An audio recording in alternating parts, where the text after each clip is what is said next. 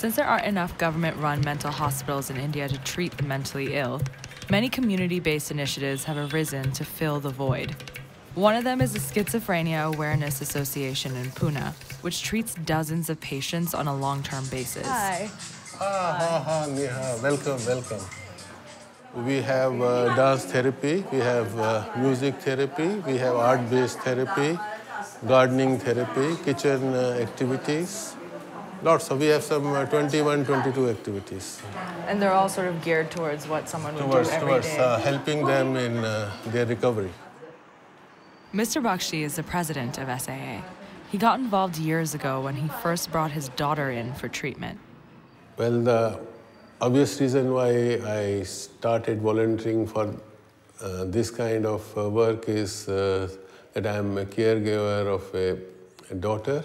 I wanted to be a good caregiver, and when she became ill and we came to know about it, then my desire was to learn maximum about this illness and to help her as best as I could. It was devastating for us. This experience is totally life was shattered. SAA treats an equal number of men and women. We sat down with some of the female patients to speak with them about their experiences. What are the challenges being a mentally ill woman? How do you deal with that stigma? I mean, I didn't know what schizophrenia was. The first person who told me this said, "You have schizophrenia."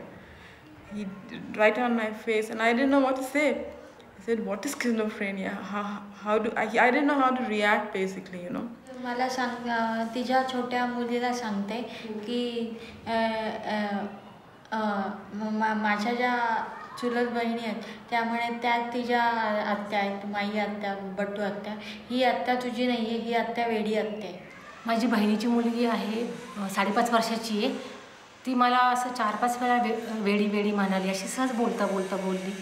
ठीक आहे, म्हणजे घरच्यांनी ऐकलं होतं, पण मी काही मनावर नाही घेतलं. मला परत अशी ती मागच्या आठवड्यात बोलली की मी नाही, तू वेडी आहे, अशी सहज नुकतीच घरात आलेली होती.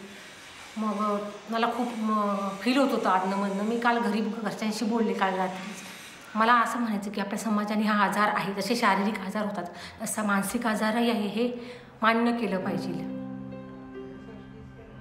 While the stigma of mental health is likely to persist in Indian society, organizations like this one are a reason to be hopeful. We must look after her.